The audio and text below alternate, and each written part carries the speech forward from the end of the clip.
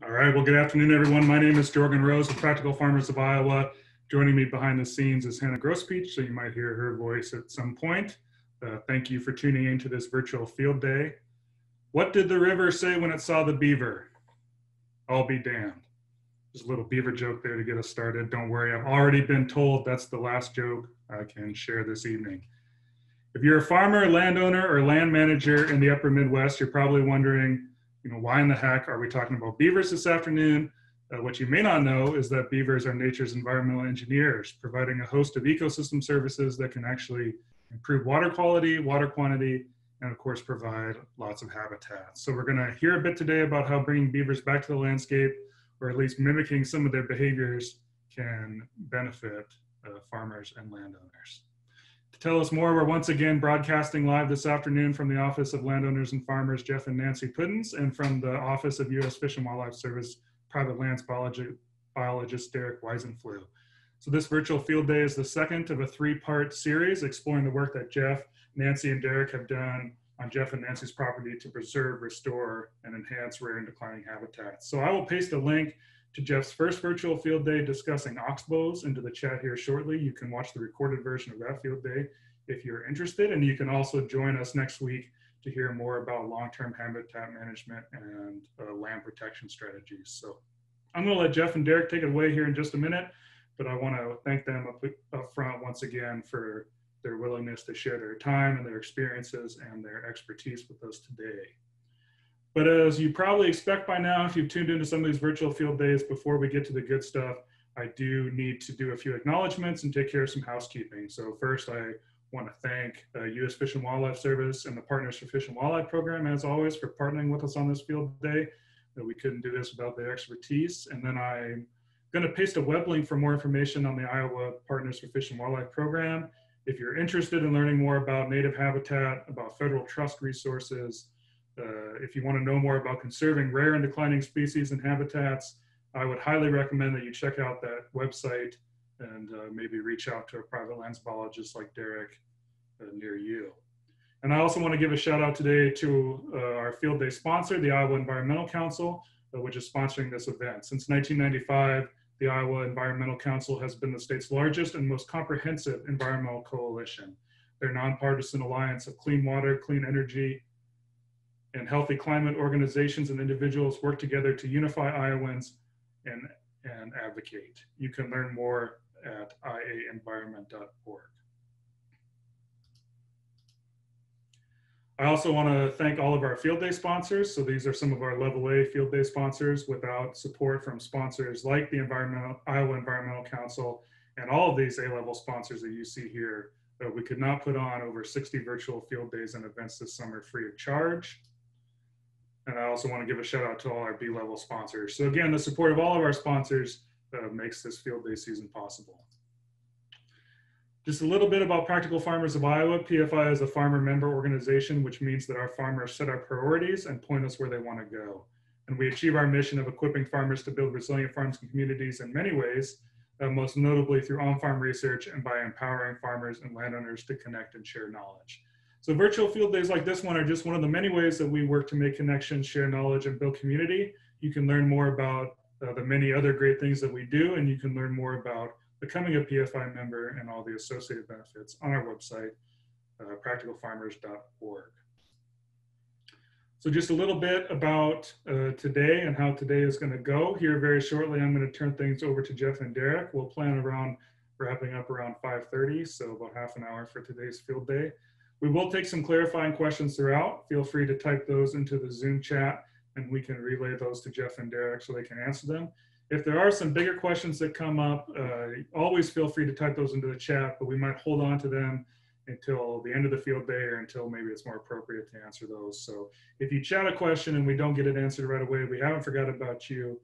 We will do our very best to make sure that all the questions get answered. And then I also want to mention that upon exiting the Zoom event this evening, you'll be prompted to take a survey. We really encourage you to take a few minutes and tell us what you thought about this virtual field day. We really value that input. We read every single review of these field days that we get, and we use that information to make our events better. So please take a few minutes and complete that evaluation.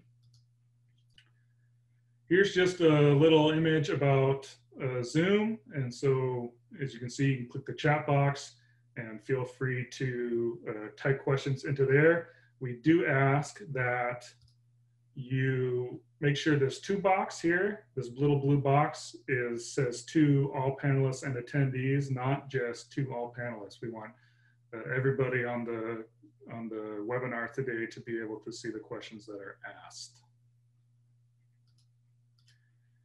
And with that, I'm going to turn things over to Jeff and Darrick. So we will stop this.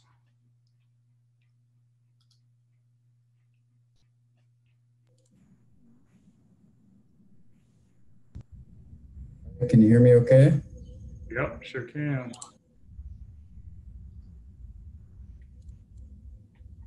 Are you seeing the presentation all right? Yep. Good deal. Well, yes, thank you, Jorgen. I'm Darrick Weissenfluh. I'm a fish and wildlife biologist with the U.S. Fish and Wildlife Service Partners for Fish and Wildlife Program. And excited to talk today about kind of an unusual practice, at least here in Iowa, and share a little bit about what Jeff and I have tried and experimented with and learned from to this point. Jeff, do you want to give a quick introduction on yourself?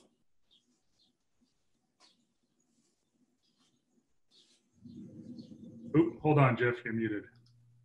I see you. Yes, I am Jeff Pudens and my wife Nancy. We purchased this ground some years ago, and we see it as a diamond in the rough, but there's a lot of things that we need to improve on it or try to control. And one of the things was the great amount of water, the speed the water came through, and the dirt that was in the water. And with that, I'll turn it back over to Darrick. We'll head on. Fantastic. Yeah, we're going to talk a little bit about the challenges Jeff faces on his property. We'll start off with a quick overview of his location and habitats on the property, and talk a little bit about what brought us together to work on this particular project, which is Beaver Dam analogs, and talk hopefully a little bit more in detail and have time to really dive in a little bit about what our objectives were, kind of how we designed them, and then get into a little bit more of the costs and time and maintenance that we put into them so far, just to give people an idea of how this practice might compare to some other practices. And then try to kind of wrap up by sharing some useful resources for folks and some closing points from Jeff and I, and then of course leave it open to questions and promote our next virtual field day next week. So with that, I'll just give a quick overview, and then we're going to kind of show a video here to keep things fresh. Jeff, your property is located in Greene County. Jeff and Nancy's property in the North Raccoon River watershed. They have, as you can see, I'm going to pull up the cursor here. The property here in the watershed, this would be a tributary to Cedar Creek, which then flows into the North Raccoon River here. And on the right-hand side, you'll see a map of their actual property. And I've kind of denoted some of the property features, but it is a rather unique property for its size. It's got everything from oak savanna and fen and oxbow habitats that we talked about last week to oak woodland and this intermittent stream that we're going to focus on today. And so with that, I will try to get to the next slide.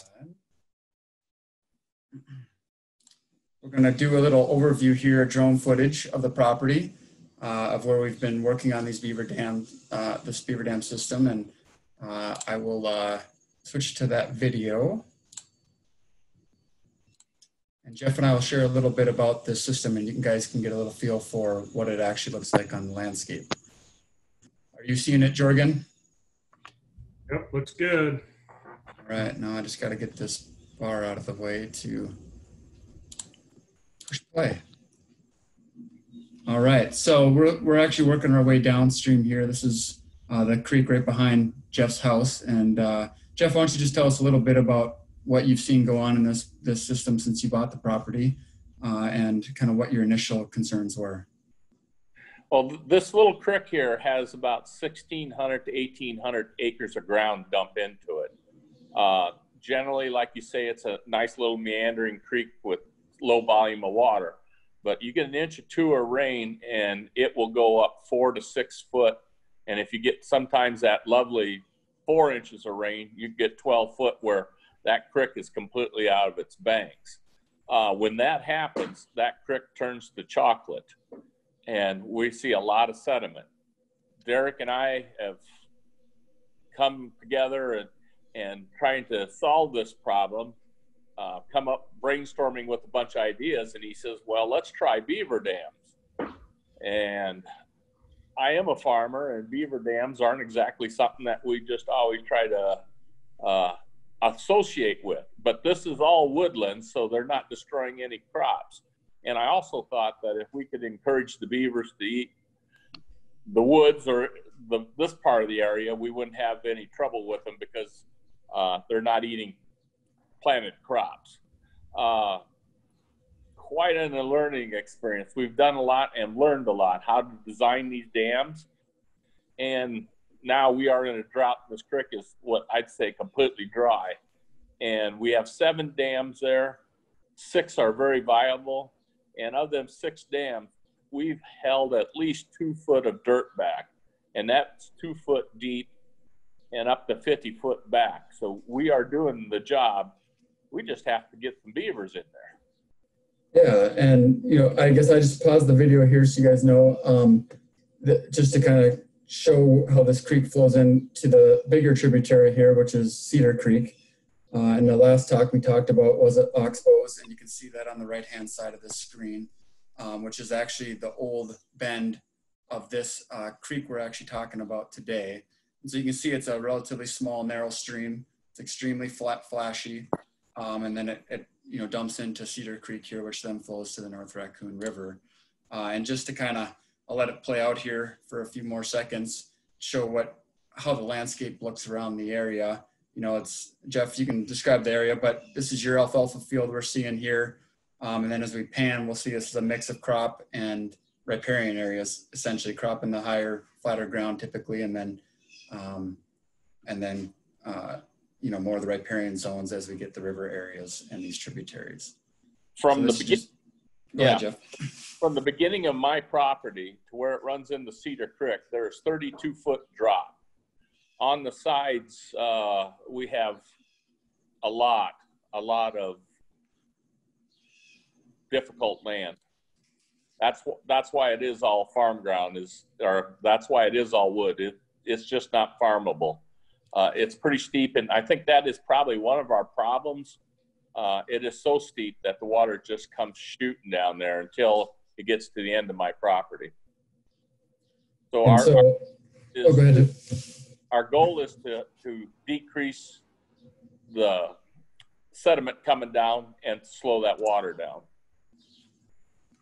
Yep, and you can see the map's not real big here, but we've got, Jeff mentioned 7 beaver dam analogs. They start up here towards the upper end of his property, and there are spaced at different intervals based on kind of the stream meanders and what we're trying to achieve as far as that velocity change and this diversity of habitat that we're going to dive into. So we're going to stream through this really quick. Jeff mentioned the sediment concerns he has, which is kind of the diagram on the left. The photo on the right is actually of a beaver dam that existed right after I met Jeff, which is actually on Cedar Creek, just upstream of where we just showed you in that drone video. And this is a very small beaver dam, and you can kind of see it's in a low flow time. I believe this dam was ripped out about 2 months or so later by either the county or someone. And I'm not real sure why. As you see, it doesn't really cause any damage. But I see this as, I guess I'll say, a work of art, especially after having built what we're going to show you as our beaver dam analogs. But beavers are the original engineers on the landscape, and they were building these, for their purposes, of course, and those things are not always where we want them. But they have a very positive impact for us from a recreational standpoint, from a habitat diversity standpoint, and from some of the other standpoints that we'll talk about in terms of really diversifying the habitat on the landscape. And so my point here in showing this picture is simply to show you that beavers were in the area, which obviously did feed into Jeff and Nancy's interest in getting them on their property. at least in having a place where they could go to be maybe safe from dams being removed and so forth. So I guess I kind of touched on those key important issues, but I mean, beavers really are the keystone species and original wetland engineer. Without them, we can obviously engineer things, but it is far easier and simpler to work with beaver than against them wherever we can. For Jeff and Nancy and I, the reason we started working together, like Jeff alluded to, was Jeff had this interest and concern for the resource. Originally, Jeff, and we talked about this last presentation, you would pursue potentially building a larger dam to really hold back a significant amount of sediment and create a wetland, an earthen dam. Correct, Jeff? Yes. Yep. Yes, we talked about that, but we're going to explore all possibilities first. On this beaver dam deal, I think we're really in the right direction. We are accomplishing it. We are slowing the water down. We are getting rid of the sediment. I think we would have the beavers in there now, except for one thing I realized. They prefer corn over tree roots. and whenever they have corn available, that's what they're going to use. And that's why this is a unique situation in that, one of the reasons I was okay and comfortable trying this and experimenting with this with Jeff is this is not an area that is right adjacent to crops, like Jeff said. And so, that was part of the consideration if beavers were to colonize here, is having this, not where it's going to cause problems right away. But, for Jeff and I, initially, as we talked through things and what he was trying to achieve, we Fish and Wildlife Service don't usually build large dams. And especially my program, we were looking for, more natural options to achieve the same goals. And so, this was just an experimental idea that I threw out at Jeff based on my knowledge of it out west, and something that I had always wanted to try. And Jeff and Nancy were kind enough to say, well, it's not quite what we were looking for, but then again, let's try it and see what happens. And so for that, I give them kudos and let me experiment and play around and their help on this. And again, there's so many benefits from beavers and beaver dams. Jeff's system here is quite incised, at least in areas. And we're holding back a lot of sediment, trying to rebuild what's been become incised, which is only going to help groundwater recharge in the area. And maybe one of the best things about this is these are extremely cheap and very low tech. And we're going to show you what that looks like for us here in a second. So Jeff, I'll just say, and you can chime in at any point, this is the headwaters of this intermittent stream. It was an intermittent stream historically. It's nearly perennial now, but like Jeff said, it's actually dry this year, given the drought conditions in the area. But it's fed by almost 2,000 acres of watershed, drained tile watershed. And on the right, you can see he's got some bank erosion.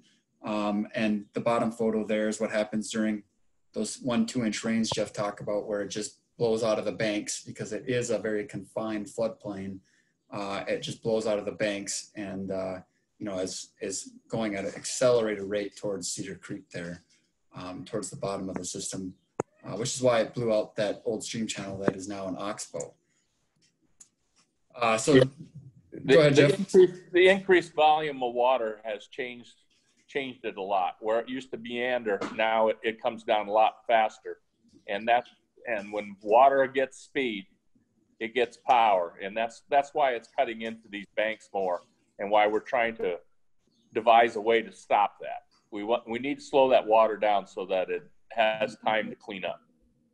Yeah, and that's exactly right. We want to, that's a lot of the erosion we're seeing, the sediment that Jeff has mentioned that we're trying to capture is from those banks.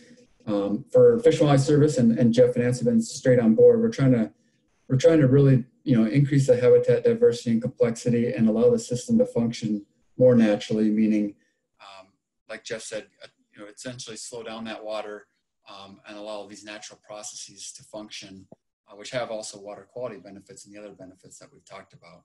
And so this is one of the beaver dam analogs. The photo on the left is looking downstream, and you can see the bank just downstream that takes a sharp corner to the left there, and then a photo on the right, which shows it looking upstream. And so it's kind of a semi-straight stretch that's heading really sharp into a curve. And this is one of the wider sections that we've built these beaver dam analogs across. And so initially we started with these post-driven driven posts, these natural posts that are driven into the stream bank, and then weaving willows, because we wanted to use, willows, which are one of the beaver's favorite food, and actually establish some willows next to these beaver dam analogs. And willow is really easy to work with. And I actually had an excess of it to contribute to the project, since we were often trying to get rid of willow elsewhere. But Jeff came up with the idea, why not use our cedar boughs, our cedar tree limbs, which turned out to be quite a bit better. Wouldn't you say, Jeff? I think they've actually functioned a lot better. They were easier for us to put in, and yeah, they held a lot more water. For some reason, they work better. Yep. And so this is just showing this is early in the project. These were installed in 2018, October of 2018 is when we first got at least this particular one in, I believe. And try to get to the next one here. Sorry. Technical difficulty. And we drove them all in. We left them about 4 to 6 foot tall. And we have learned now that we need to leave an area for it to escape to. So in the middle there, you'll see they're only 2 foot tall, and that channels that water to the center there.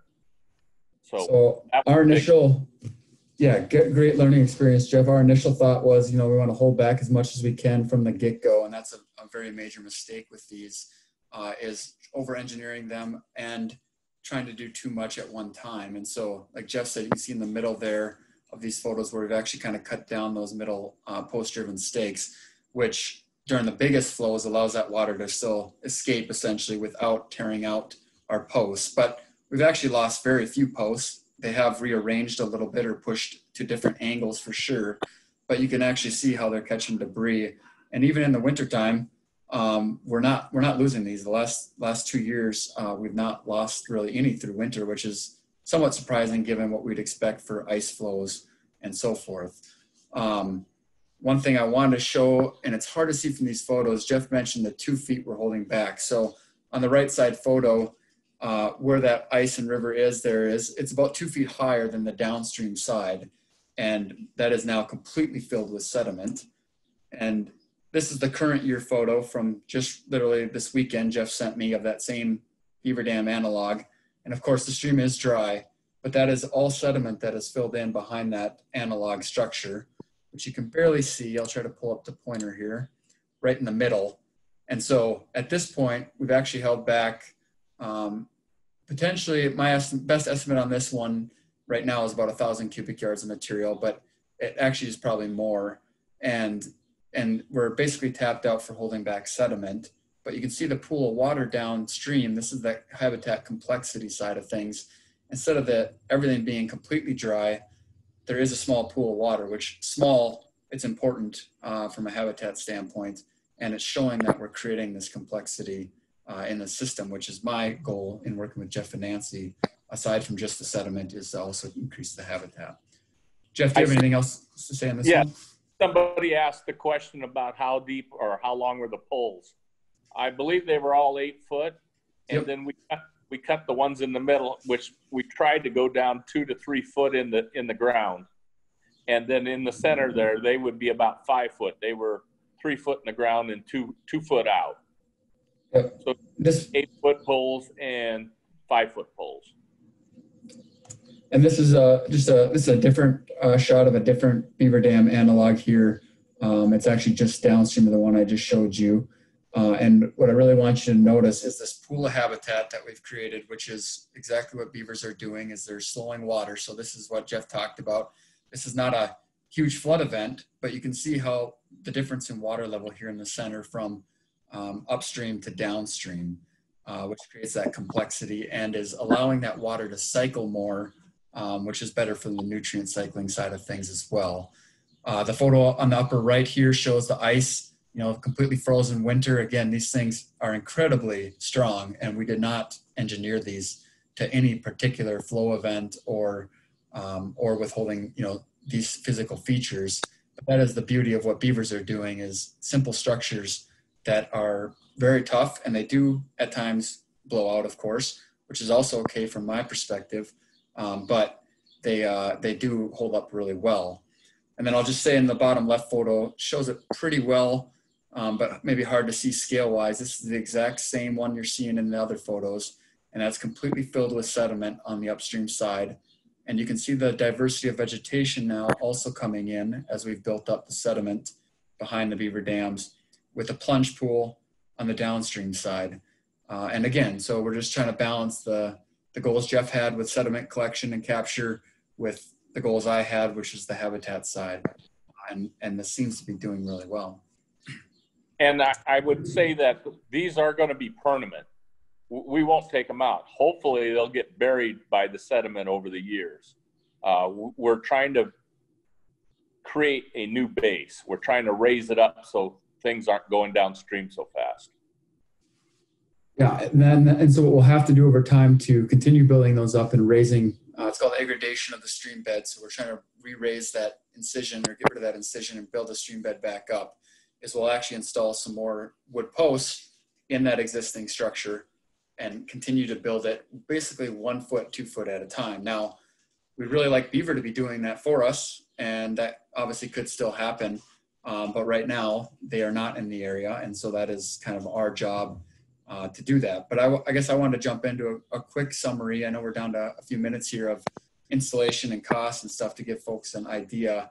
Jeff, we installed, I want to say 6 or 7 in a single day initially. And I think it was about 6 hours of time, basically with that, you and I and Kirk here, who we see with Fish and Wildlife Service, and Nancy as well.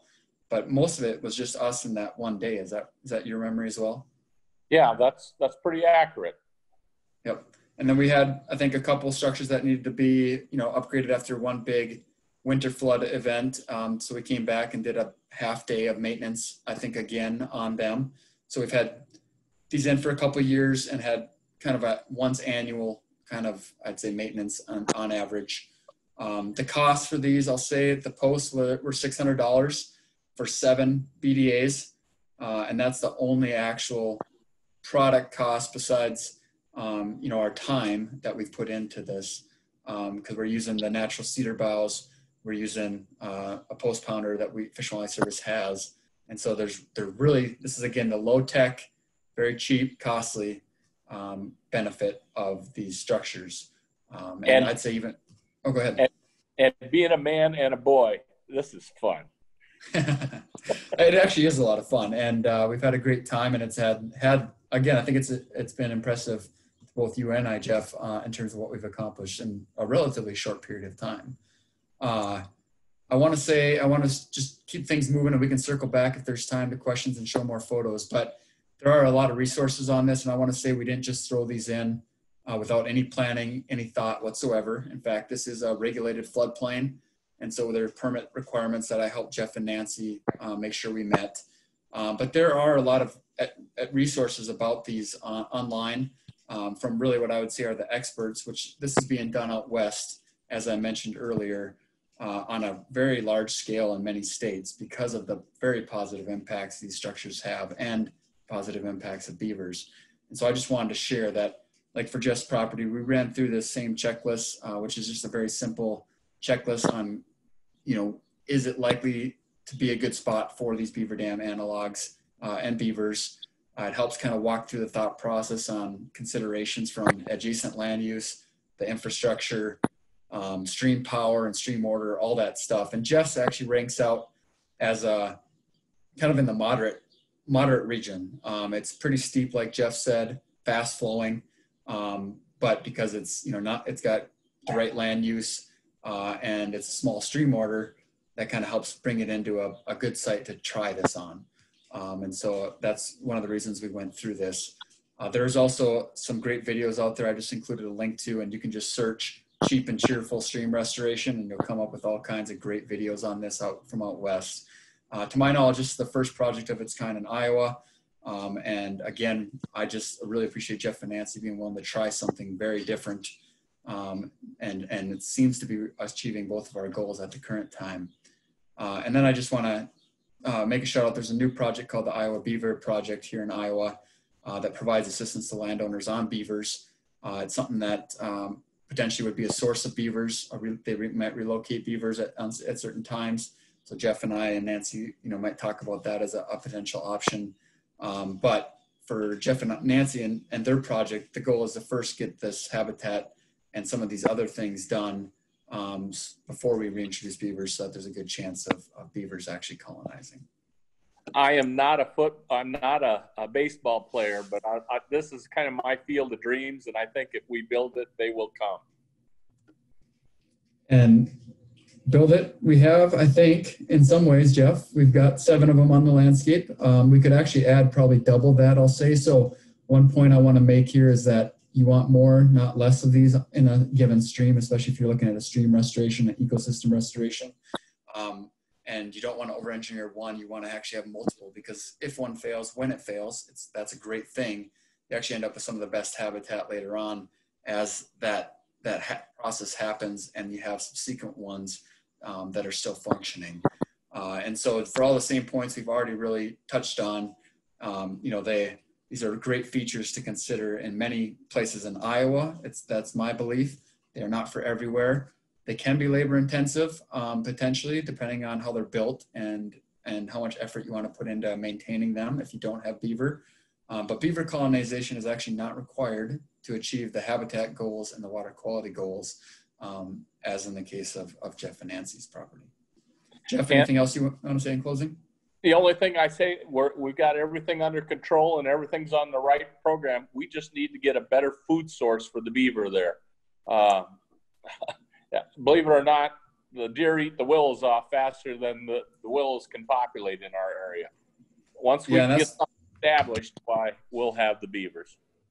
Great point, Jeff. That's Jeff and Nancy up in the upper right-hand side photo there, and I can't say enough about how great it is for me as a biologist, having partners that are willing to actually get wet and dirty and dive in, and they've both done that. And like Jeff said, we actually tried doing some transplants on willows, and the deer have actually proven to be the biggest challenge from that standpoint. But, like Jeff said, it's got to be patient. We got to take our time and just, not give up, try different things. And that's what we're doing on this particular project. So with that, I will say we're at questions. Jeff, is there anything else you want to add before we jump into any questions that may exist? No. Oh, well, the only other thing I would say is if anybody ever wants to come and look at them and get their head talked off, come on down and I'll show you them. All right. Well, Darrick, Jeff, thanks very much. I see your cell phones there, your contact information there. I think people should feel free to reach out if there are some more questions.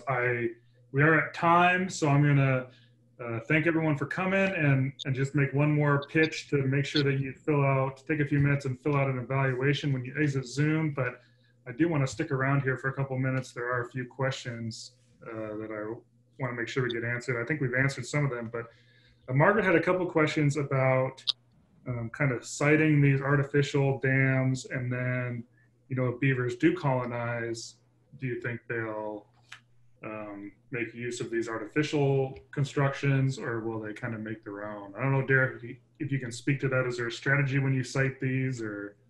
There definitely is, and it is obviously system by system, but some general rules of thumb. Like in Jeff's case, where we've got these what are called long runs of the stream before they hit the sharper corners, we're trying to slow that water down under normal flow conditions before it's eaten at that opposite bank. And so that was one of our considerations in how we're siting these. You do have to be careful. This is, we are manipulating, in this case, we're trying to enhance that river hydrology, that stream hydrology, but you're manipulating it. So you do have to be careful that you don't cause additional erosion that maybe you didn't want or weren't anticipating. And so, my thing is not to go willy-nilly on this and go out to any stream and just start putting them in. I think if you keep it small though, and you look at the resources I've provided, as well as reach out to people that are doing this, you can get some really good guidance in a short amount of time. And in all honesty, they are, if built small and not over-engineered, they actually are almost foolproof, because you're dealing with all natural material. And if it washes out and breaks out, it's just, down the river essentially. And, when you're talking really small structures, there's not going to be any damage to the system. What was the second part of that question, Jorgen? I think just about whether or not, it's anticipated the beavers are going to build on these existing structures or maybe construct their own dams, and I think that's kind of TBD, right? We don't really. Well, it is in this particular case of Just property. We know from efforts elsewhere that they absolutely will build on these structures, which is why one of the reasons we built them is, you know, they're attracted to that. It's already a start for them. Now, what is interesting is, you know, beavers know better than I think we do in most cases where they are best to be placed. It is amazing how if you actually see these on the landscape, an actual beaver dam, they've placed them perfectly for what, you know, for holding back water, slowing it down, and maximizing that pool. And so what might happen is they might maintain what we have, but they also might, in most cases, and most likely would, build additional ones in between ours in this case, and that might happen on other people's as well, because they see the need to, you know, to manipulate that further to achieve their goals as well.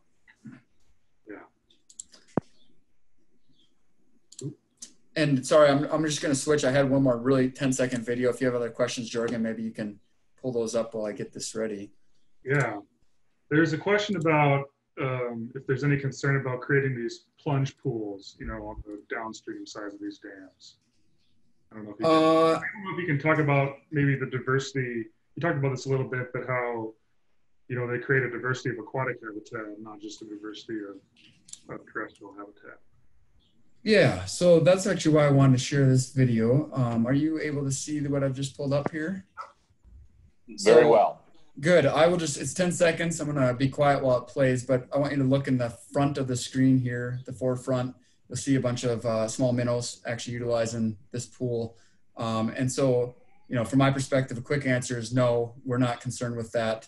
That is a natural thing that should exist in pretty much every stream system. And what happens is, as you get incised, you lose that complexity, that diversity of habitat. So they are pretty much uniform level. There is no deeper pools, which then, like this year, I showed that picture where the system dries out.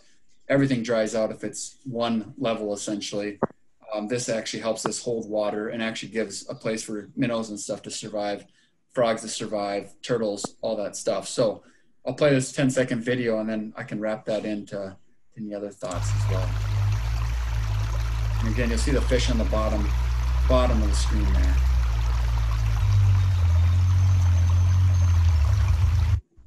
And I just share that to show that, you know, that's again a normal flow situation, but it's a very, from our standpoint of what we're trying to accomplish, exactly what we wanted to see, which is that flat level, coming to the beaver dam, plunge pool, and then it resumes into what would be a riffle habitat downstream of there with cobble and gravels, which is that complexity. So we are oxidating the water too. I don't know if that's the word for it, but we're putting oxygen in the water. Yep, absolutely. It's helping cycle that water and turn it over. You know, again, it's actually a spot where just downstream of there, we saw the fish. That's where some sediment is being deposited because now it's slowing down again as it hits, right before it hits the shelf, which goes into the rest of the stream. Very good. There was a question here too about, you know, in some of these other examples of projects like this, how long did it take for the beavers to, you know, move in or inhabit that?